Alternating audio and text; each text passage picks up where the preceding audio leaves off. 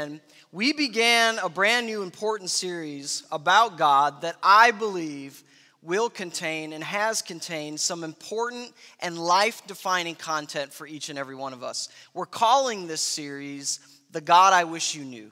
The God I Wish You Knew. Because when it comes to the subject of God, right, like our belief in God or lack thereof, in a crowd this size, my guess is that we find ourselves all over the map when it comes to our faith or our belief in God. Many of you really struggle with God. You struggle with the belief that there even is a God.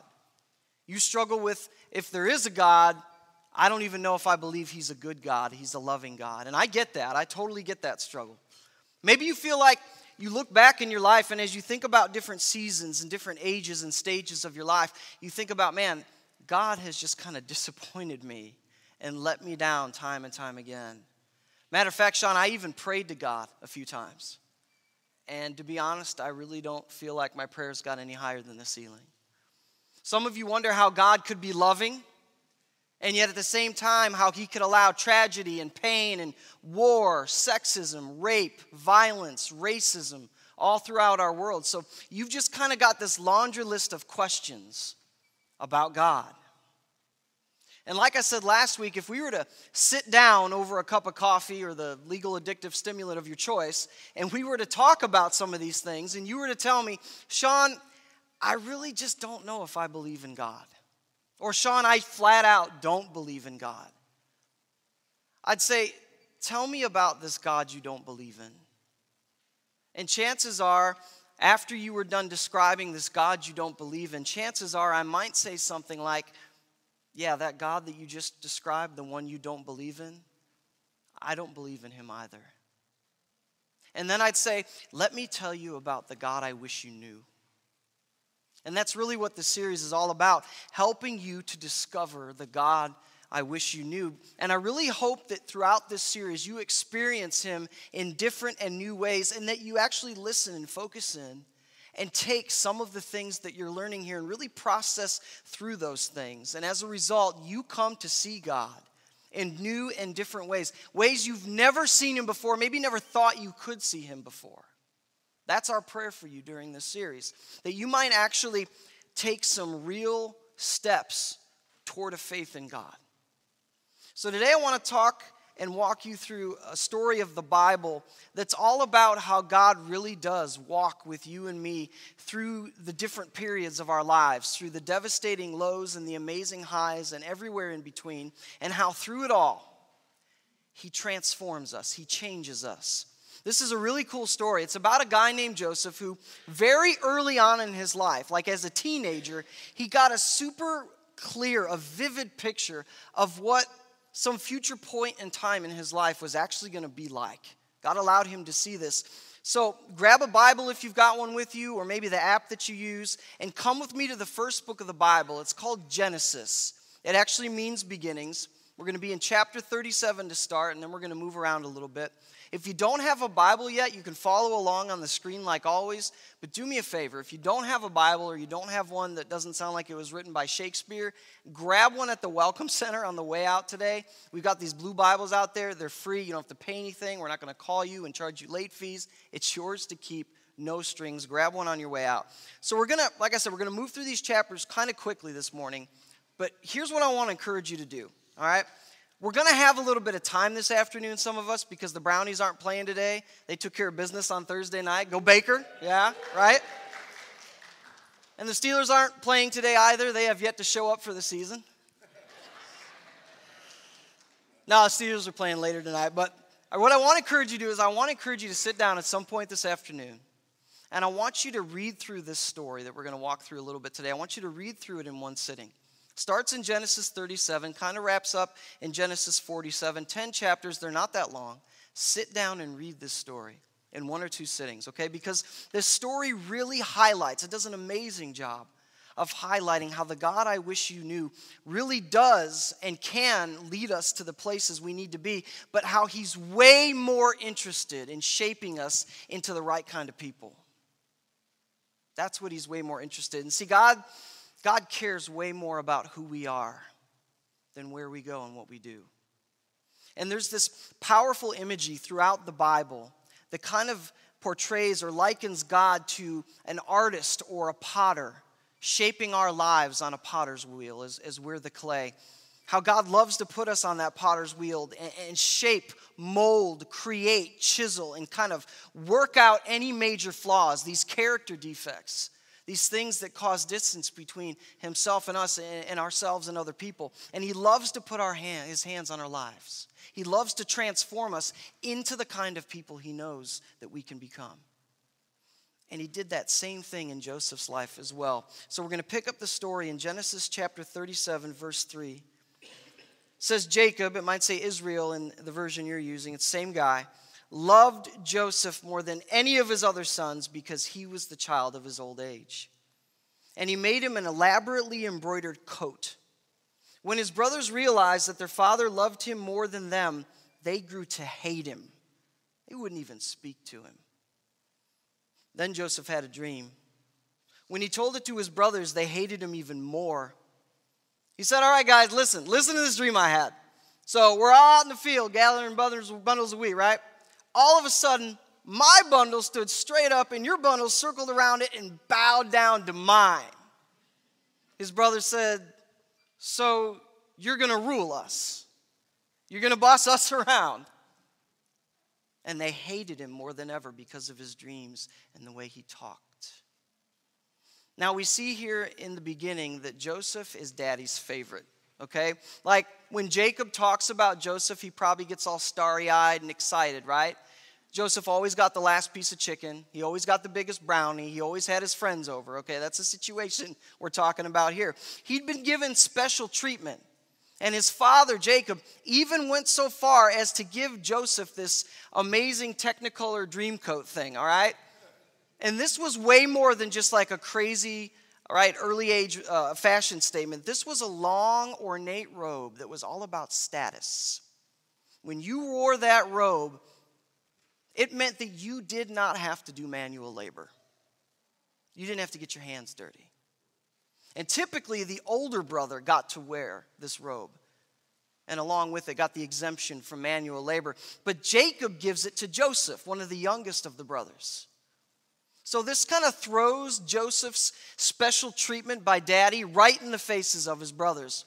Right? All the other kids are getting their clothes off the bargain rack at Dollar General. And Joseph's sporting a brand new trench coat from Saks Fifth Avenue. Okay, this is how it was for them. Now, the fact that Joseph was daddy's favorite, that really wasn't his fault, right? Not the best parenting technique in the world, but you can kind of see why the Bible tells us that his brothers, at least early on, why they couldn't stand him, right? Do you notice any kind of glaring character defect in Joseph that God might want to kind of shape or work out of him? I mean, you can imagine kind of walking into the family room one day and saying, excuse me, guys. Yeah, guys, I got an announcement I'd like to make. I got a word from God. I did. Right? Me, right? Now, I don't have all the details yet, but this much is totally clear. Everybody in this family is going to serve me, right? Actually, one day, you're all going to actually physically bow down to me. This, of course, goes over like barbecue at a bar mitzvah for all the older brothers, right? And yeah, God gave Joseph this dream, but how cocky, how full of yourself do you have to be to share it like that? Now, Joseph's dreams of God, they come true. These things happen. By 30 years old, Joseph is put in charge by the most powerful man in all of the earth at that time, as far as we know, the Pharaoh of Egypt. But not before Joseph would undergo a major transformation. Because again, God's will for our lives is much more about who we are than it is about what we do or where we go. Now, maybe you've experienced like I have, that experiencing and understanding God's plan for your life can kind of be like a crazy roller coaster ride. I mean, it really can. Sometimes you hear that still small voice of God, like the Holy Spirit just leads you and says, hey, this is where I'm leading you. This is where I need you to go. And it just seems so clear. But then in the next breath, you hear him say, and please fasten your seatbelt, keep your arms and legs in, grab hold of the bar in front of you, and enjoy the ride, right? Right? That's exactly what's going on with Joseph here. From age 17 to age 30, those 13 years, those are completely filled with some wild, hang on for your life roller coaster ride type of things. Now, there are many times during those 13 years of Joseph's life where it would have been completely possible, maybe even likely, for Joseph to lose sight of the hope that God even cared about him, much less that God had something bigger in mind for his life. Ever have one of those days? Ever have one of those weeks? Ever have one of those months? Those lives? So Joseph's brothers, they hate him. And they're out in the middle of nowhere. They're out in these fields of Shechem, and they're taking sheep in a new pasture to graze, right? And they're tending these sheep, and all of a sudden, Jacob, daddy, sends Joseph, little brother, out to take the big boys some supplies and to check on them and report back. And they see Joseph, the brothers see Joseph coming up over the hill, and he's wearing his dad likes me better than you coat. And they're not happy, right? They're not excited to see this kid, to see their younger brother Joseph. And their resentment, their jealousy, their rage just begins to kind of churn up in their hearts. And in Genesis 37, verse 18, they say to each other, here comes that dreamer. I got it. Let's kill him and throw him into one of these old cisterns. We can say that a vicious animal got him. That's what we'll tell Dad. We'll see what his dreams amount to. Some of you think you've got sibling rivalry going on at your house. Verse 21, Reuben heard the other brothers talking and intervened to save Joseph. We're not going to kill him. No murder. Go ahead and throw him into the cistern out here in the wild, but don't hurt him. See, Reuben planned to go back later and get him out and take him back to his father. Now, the reason, real quick, that Reuben kind of stepped in and intervened in that way is because Reuben was the oldest, and he would be the one that would have to give an account of Joseph back to Dad.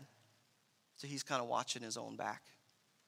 Verse 23, when Joseph reached his brothers, they ripped off the fancy coat he was wearing, grabbed him, and threw him into a cistern. The cistern was dry. There wasn't any water in it.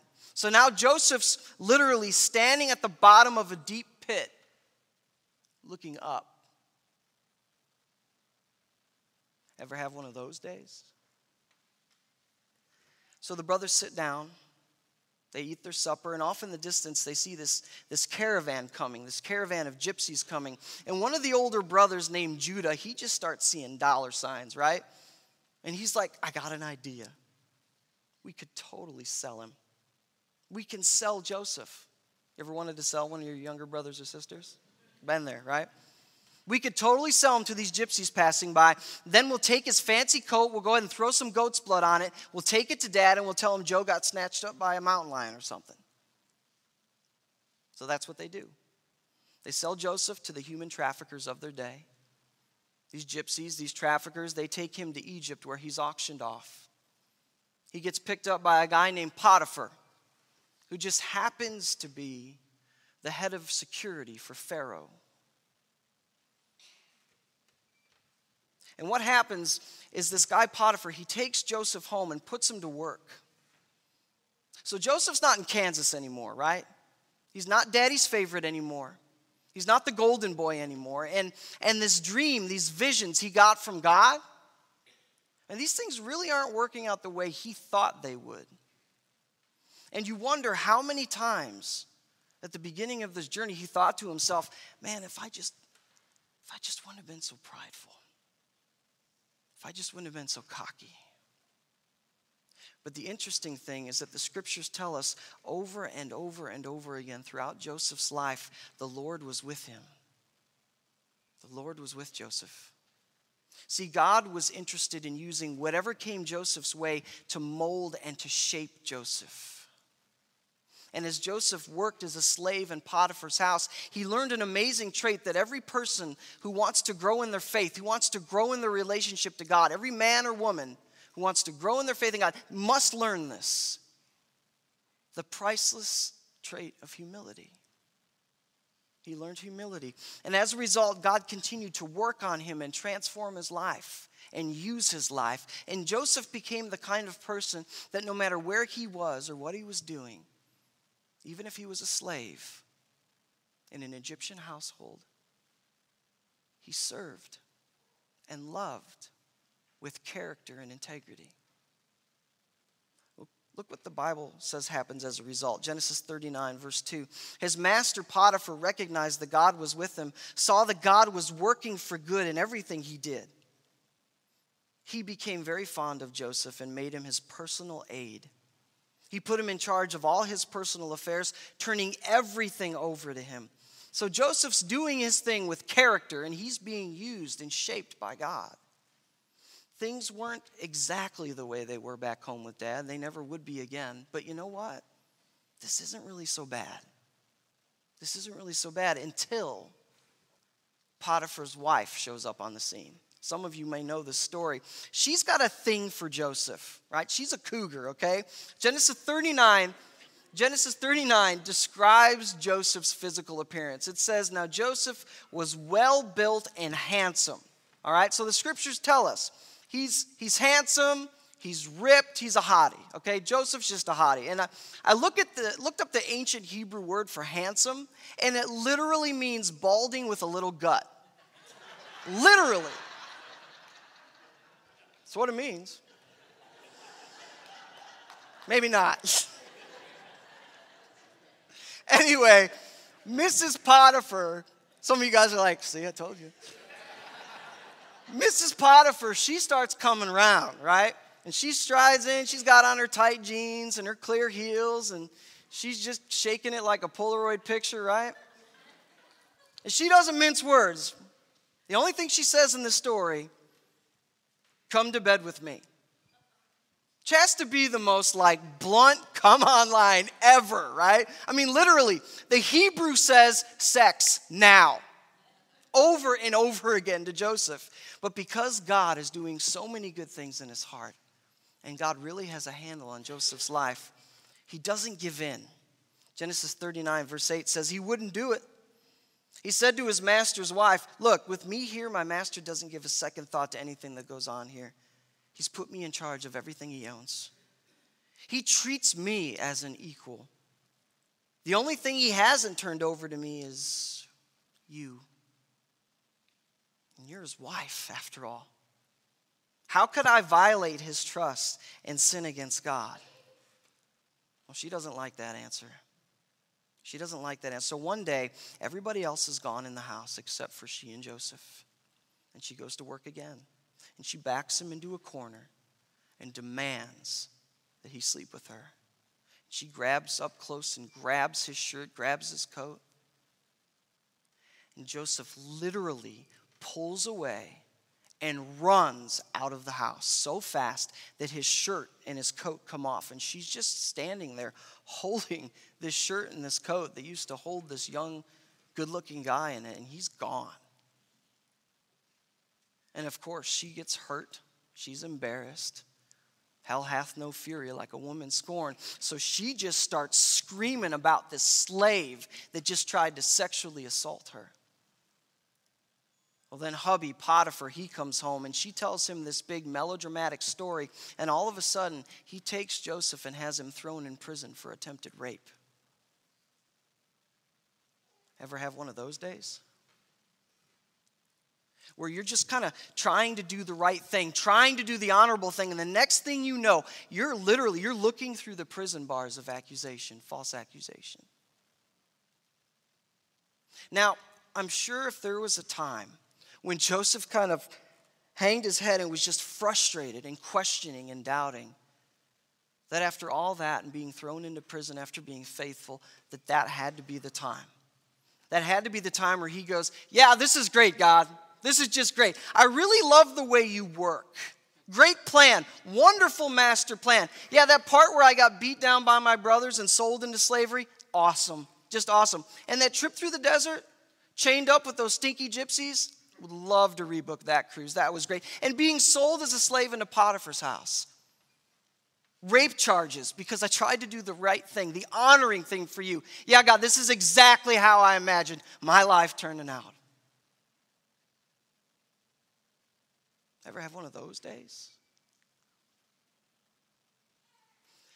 But you know what the scripture says right here again? God was with him. God was with him right there in prison. God was with him. Question, how would your outlook and attitude in life be different if you really believed that God was with you?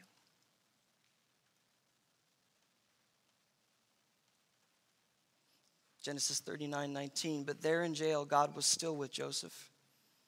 He reached out in kindness to him. He put him on good terms with the head jailer. The head jailer put Joseph in charge of all the prisoners. He ended up managing the whole operation.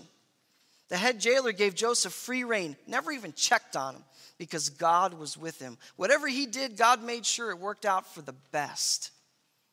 See, in spite of the circumstances, God had Joseph on that potter's wheel and was transforming him into this capable and now humble man. And Joseph became one of those guys who could just roll wherever he was tossed. And they made him like inmate number one. He was like a trustee over the whole place. And after several years in prison, Pharaoh tosses a couple of his servants in, along with Joseph, a butler and a baker. These two guys get tossed into prison. The Bible doesn't tell us why they're there. Maybe the bagels were stale or there were like spots on the royal glasses or something. But Pharaoh throws these guys in the slammer, and both of them end up having dreams that they can't figure out. And they go to Joseph and basically ask, hey man, do you know anything about dreams? Joseph's like, do I? Come on. Shoot, give me your dreams. What do you got? And they tell Joseph their dreams.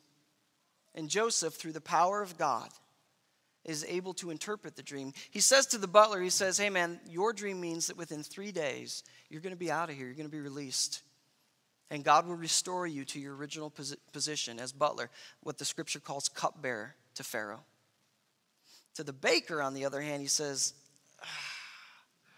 man, your dream means within 3 days, Pharaoh's going to take off your head, impale you on a pole, and the birds are going to pick your bones clean.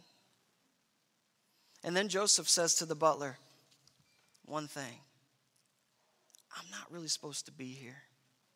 I'm not supposed to be here. Like, I've been kidnapped, I've been set up, I've been framed. So when you get your job back at the palace, the name's Joseph. Can you remember to put in a good word for Joseph? Well, everything happens exactly as Joseph said it would, but look at what the scripture happens with the butler or the cupbearer, as he's referred to in the scriptures. The guy that promised Joseph he would name drop him in front of Pharaoh. Genesis 40, verse 23, but the head cupbearer never gave Joseph another thought. He forgot all about him. He forgot all about Joseph. Ever have one of those days? And the scripture says, Genesis 41:1, when 2 full years had passed, Pharaoh had a dream. So Joseph literally waits in prison 2 more full years until finally Pharaoh has a couple of dreams. And Pharaoh's all stressed out about it. He's called in magicians. He's called in his wise advisors from across the nation. Nobody can tell him what these dreams mean. Just then, the memory of the butler kicks in. And he says, Your Majesty, wait a minute. I got a guy, right? I got a guy. And let me just stop there. Let me just say this. 13 years have gone by since Joseph was sold into slavery by his brothers. 13 years. Not 13 minutes. Not 13 days. 13 years have gone by. And I'm thinking every one of those days, Joseph had the same opportunity that you and I have to completely lose sight of the fact that there is a God who loves us and has a plan, has a will for our lives. And maybe you feel like you're kind of in the middle of one of those 13-year plans right now, right? Let me just remind you that the Lord sees the whole picture. He sees the whole canvas. And what you're currently experiencing, what you're currently seeing right now is just kind of a few brush strokes that fit lovingly into this plan that God is painting for your life. But I need to make this disclaimer. This is important. God's plan doesn't necessarily look like the American dream. And you need to know that. Because we have the tendency, what we do is we have a tendency to let our American culture paint a picture for us of what this life really looks like. And then we take that canvas, we set it up before God, and we say, see that right there?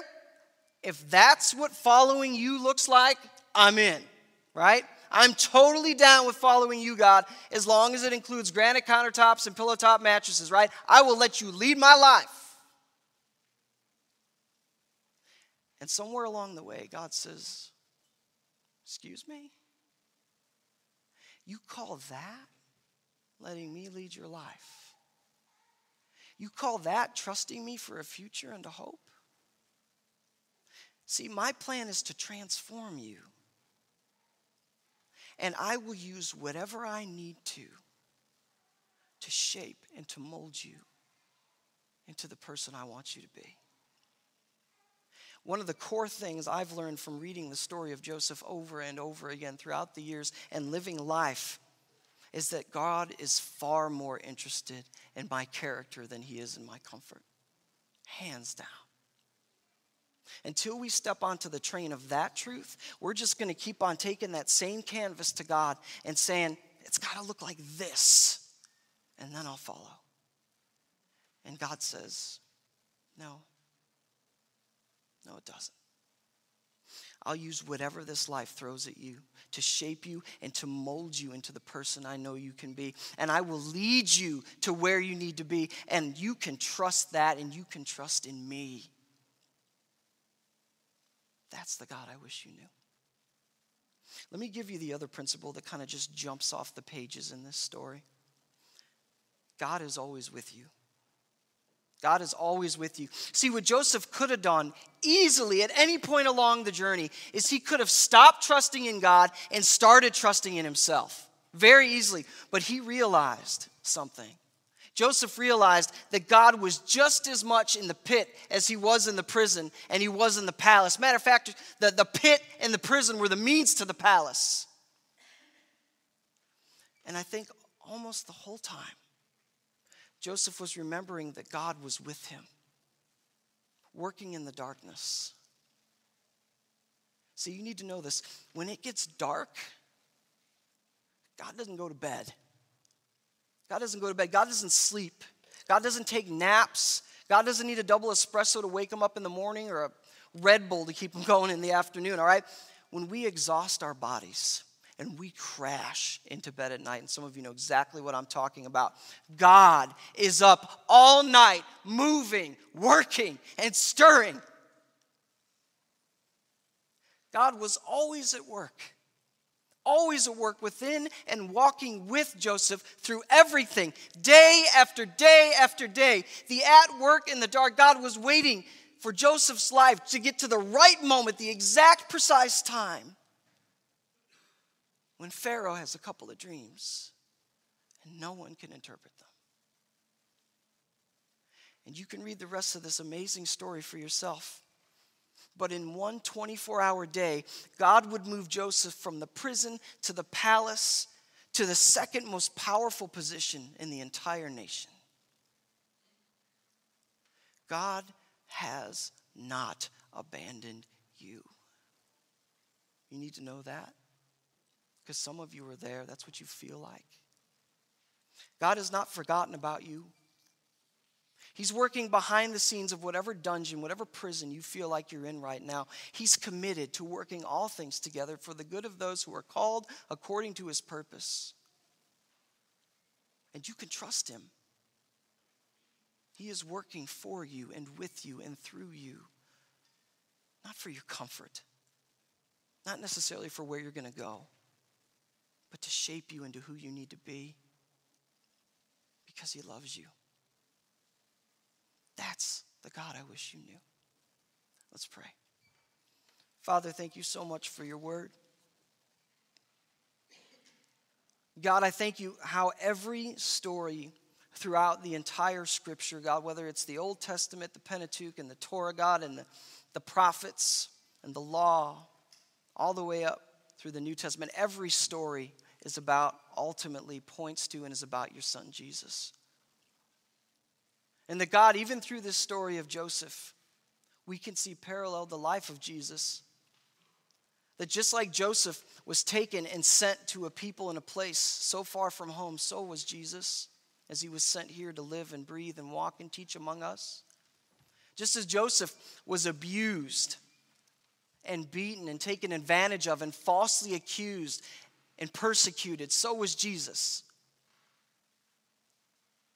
And God, as I pray, so many of us would read and come to see later in the story, just as Joseph had all this happen to him to prepare the way for his brothers who were just evil in their hearts and tried to kill him, to come home and to get forgiveness and provision. You sent your son to be beaten and falsely accused, so that those who did it, our sins, our shame, our brokenness, that hung him on that cross, that we would be forgiven and we would be restored. And we would no longer be enemies. God, thank you for that truth. Thank you that the gospel is reflected in every story, across every page of Scripture. I pray that the people in this room right now would come to understand two things. Number one, that you are a God who loves them, no questions asked. There's nothing they could do to make you love them more. There's nothing they could ever do to make you love them less. And number two, you love them so much you sent your son. And he came, and he lived, and he died, and he rose from death so that we might be able to be with you for eternity and have a new life and a new purpose now. I pray those of us who know that would be constantly reminded of that and live out of that identity day after day after day after day. And I pray that those who don't know that would taste and see that it's true, and that there is a hope and a future that is so much more beautiful and amazing than they could have ever asked or hoped for. That's my prayer for our people this day. It's in Jesus' name, through the power of your Holy Spirit, I pray. Amen.